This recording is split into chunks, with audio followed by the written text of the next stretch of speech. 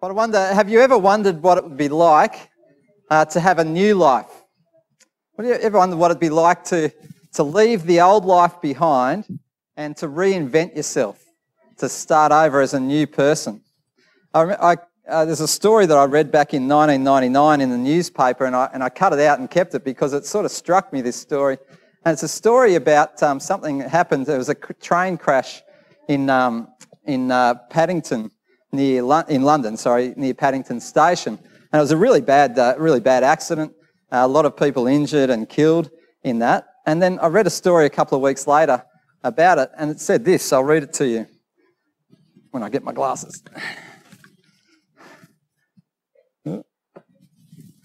It says, just about everybody must have had this fantasy. You survive a horrendous accident, everybody assumes you're dead, so you slip away to the airport, hop aboard the next plane to some distant destination and start a new life. Evidently, a number of people lived out that scenario 2 weeks ago in the confusion and turmoil following the fiery collision of two crowded commuter trains outside London's Paddington Station. Some survivors of the accident walked away without a word to anyone and boarded international flights that day.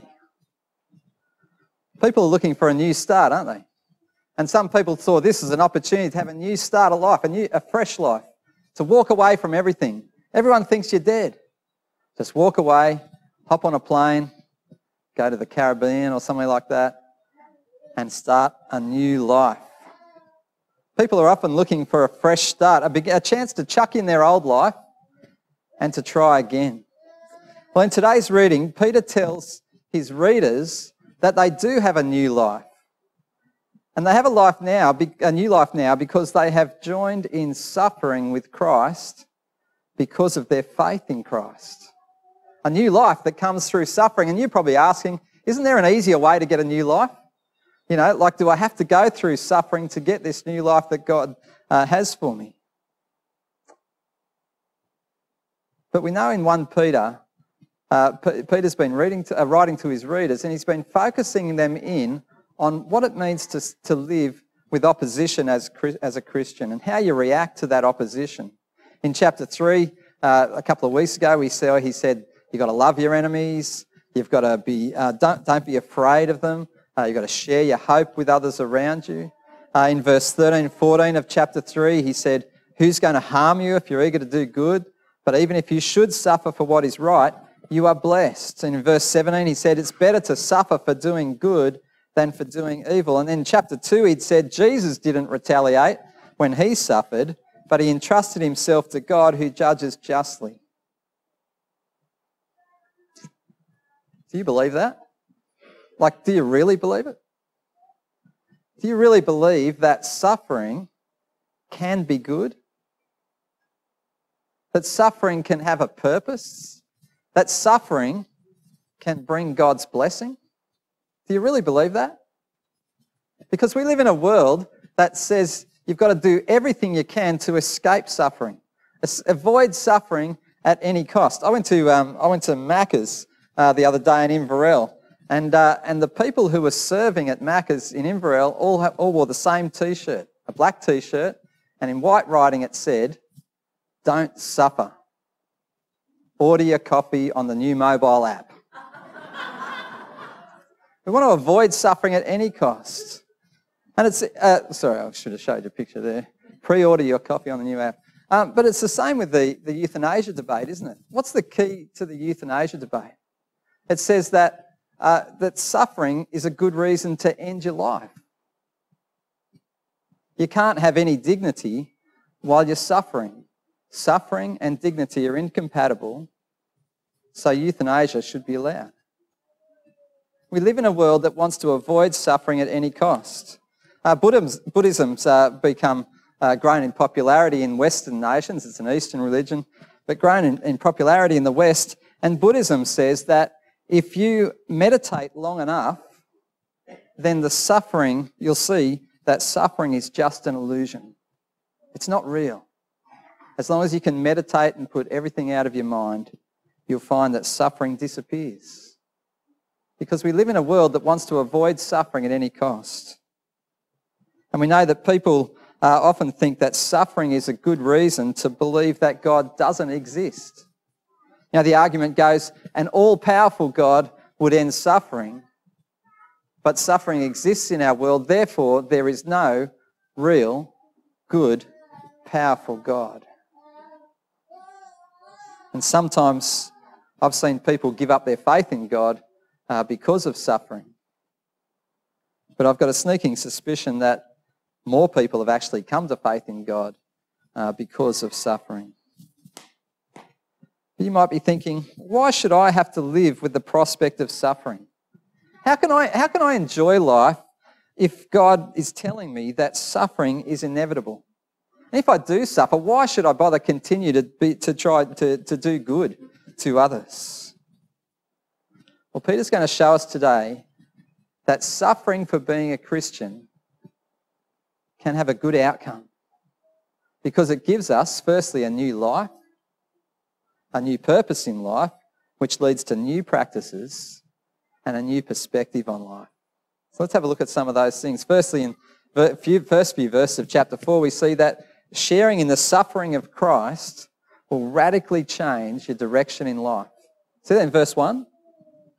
He says, therefore, since Christ suffered in his body, arm yourselves also with the same attitude, because he who has suffered in his body is done with sin.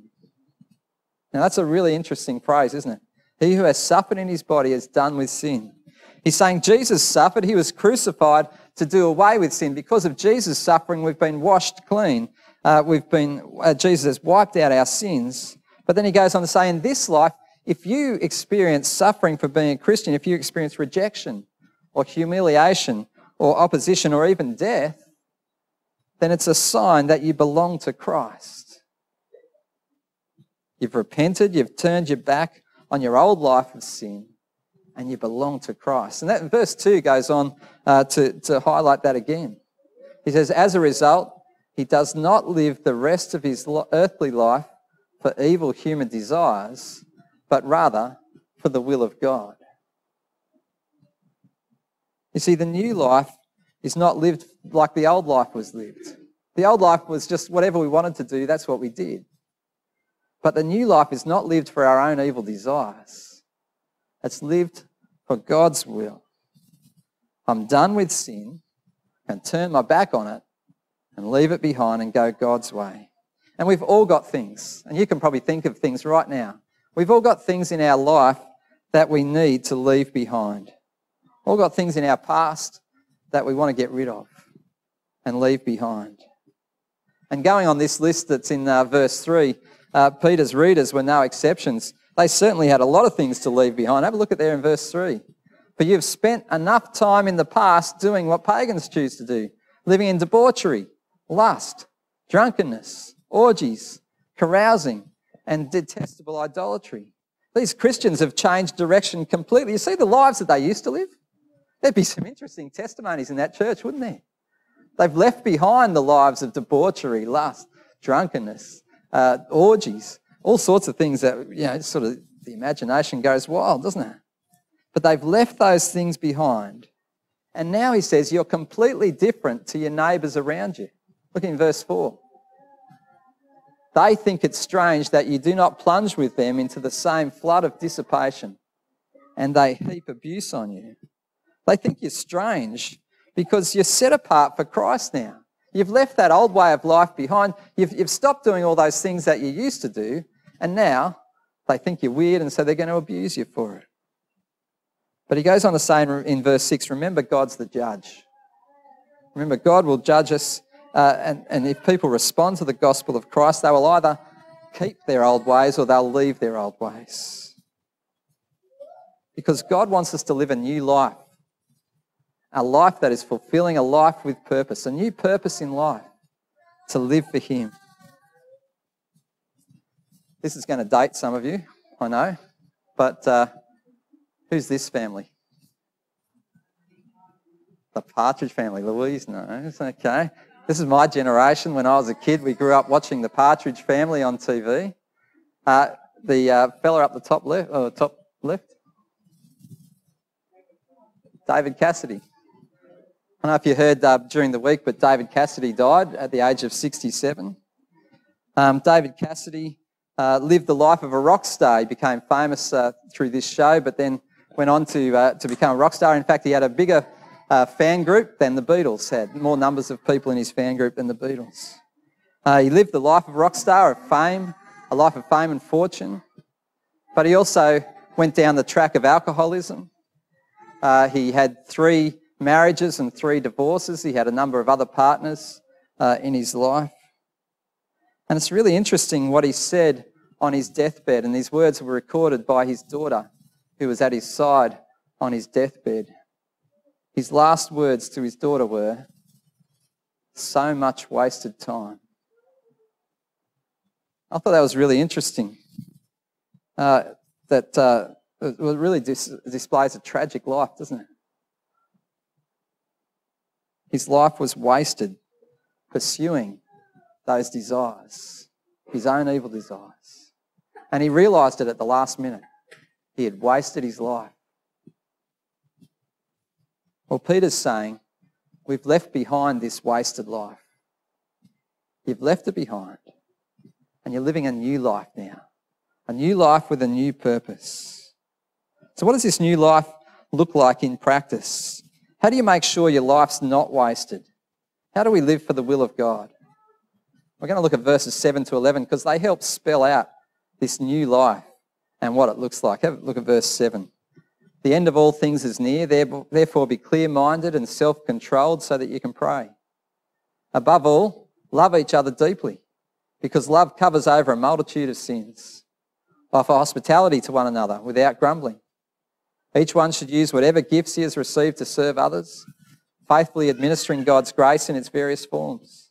If anyone speaks, he should do it as one speaking the very words of God. If anyone serves, he should do it with the strength God provides, so that in all things God may be praised through Jesus Christ. To him be the glory and the power forever and ever. Amen. So he lists a whole list of ways that this new life looks like, a list of things that describe this new life. And he says, first of all, in verse 7, you're living with the end in sight. So therefore, what have you got to do? What does it say there in verse 7? Be clear-minded, be sober. Why? So that you can pray. Pray clear-minded prayers. Pray prayers that have a purpose. Not just meaningless, repeated chants or mantras over and over. Pray prayers that show that you've got a clear mind and you're praying for God's will to be done. I don't know if you know about the Hare Krishnas. The Hare Krishnas in Sydney, when I used to go down to Sydney as a young man, when I was at uni, you used to see the Hare Krishnas walking around, and they had a mantra that they would repeat over and over again. And I read about it on the website, and the website says the Hare Krishna mantra is a chant meant for enhancing consciousness to the greatest possible degree. Chanting the Hare Krishna mantra can give peace, happiness, God realisation, freedom from repeated birth and death, and total self-fulfillment. You know the words for the chant? Have a look, because you'll recognise these words if you're a fan of the Beatles.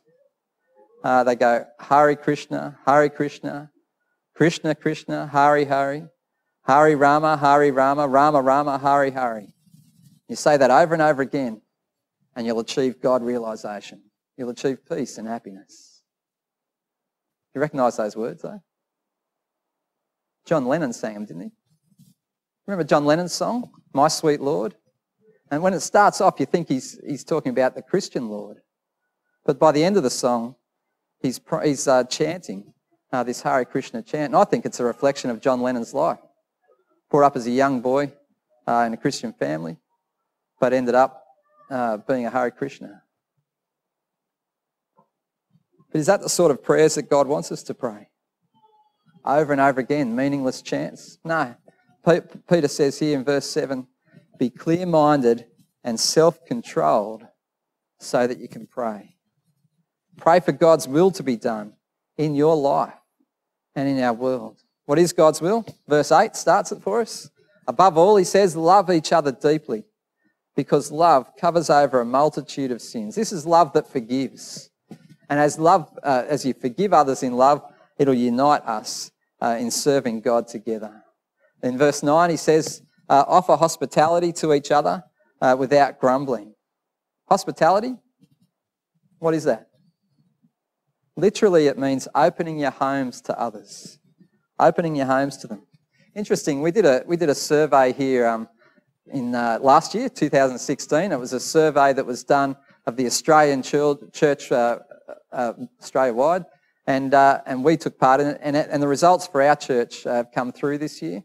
Some interesting results, and one of them was, if you can read that, these are lists of people's gifts and skills. These are things that you said were your gifts. And the number one gift in our congregation, you can see that top line, is hospitality. You said that 45% of you said that you have the gift of hospitality. Is it happening? Is it happening?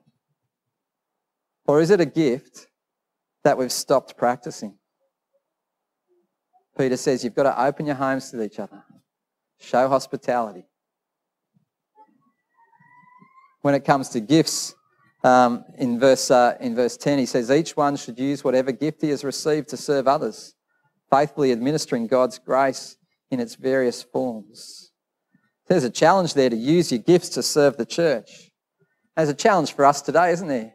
To use our gifts to serve the church. Are we using our gifts? Are you challenging yourself? Are you putting yourself out there to use your gifts to serve the church?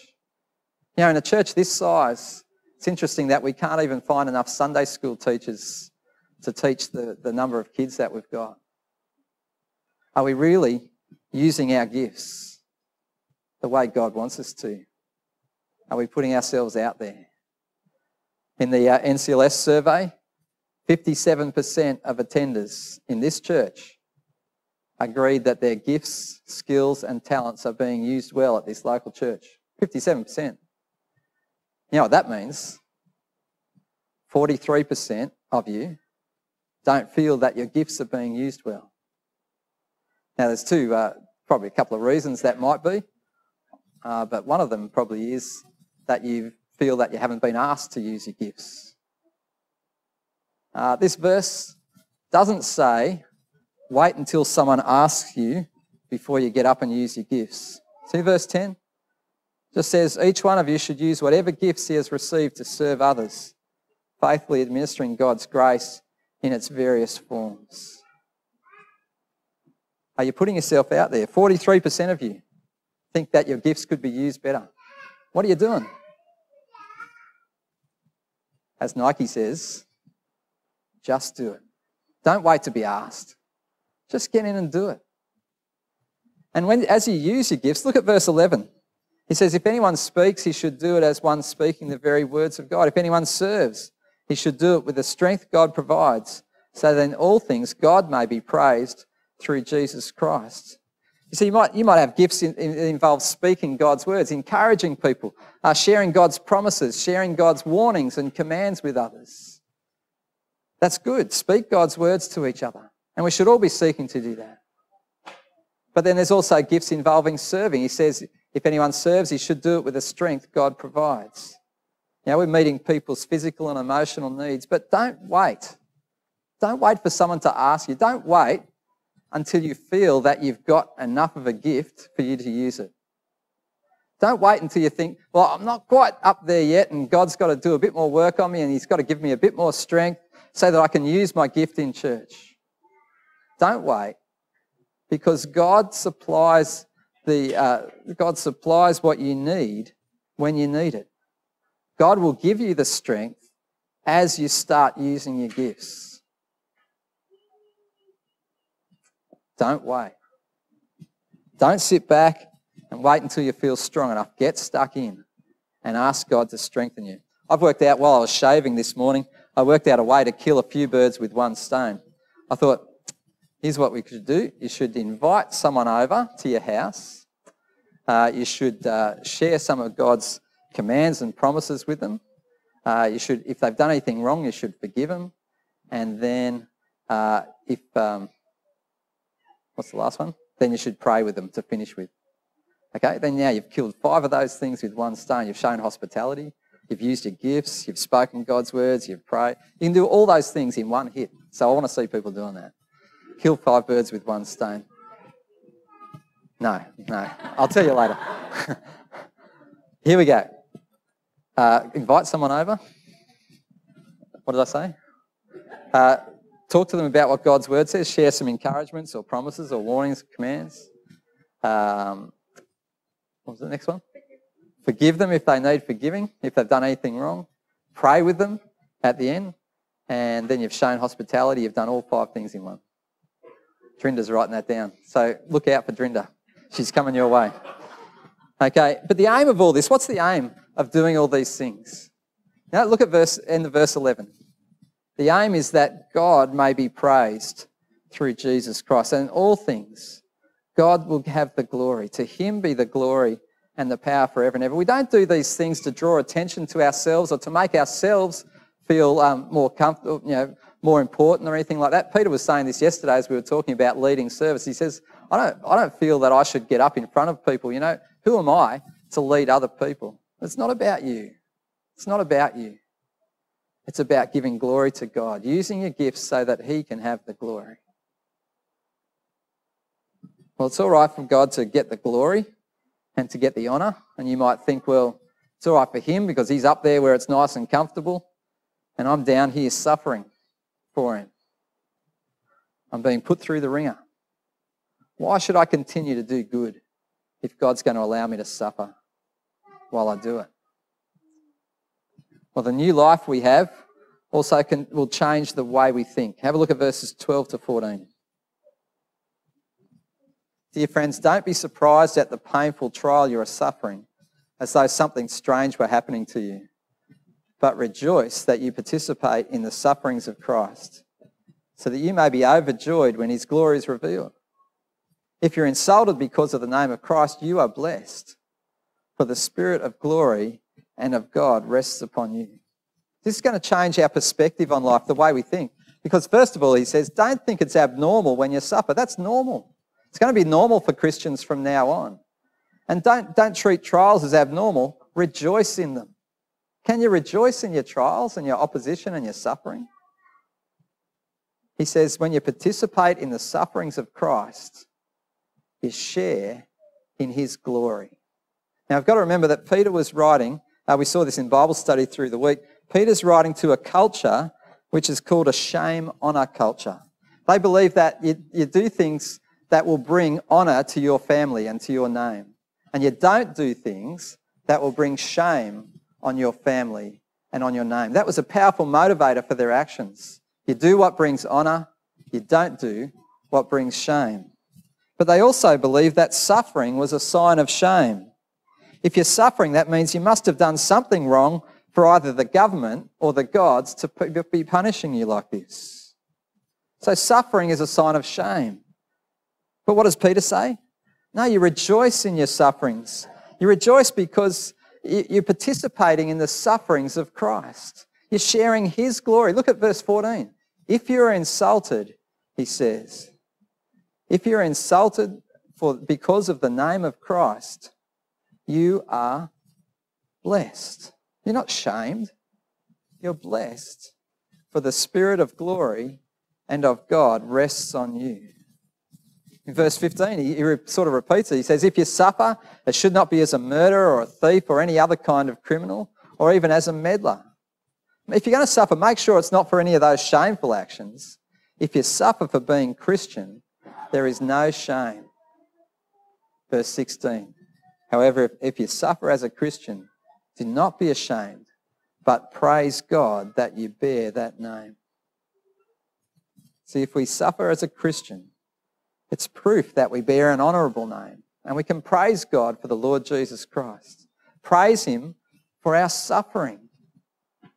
Honour him in sharing the suffering, and we get honoured in sharing the suffering of Christ.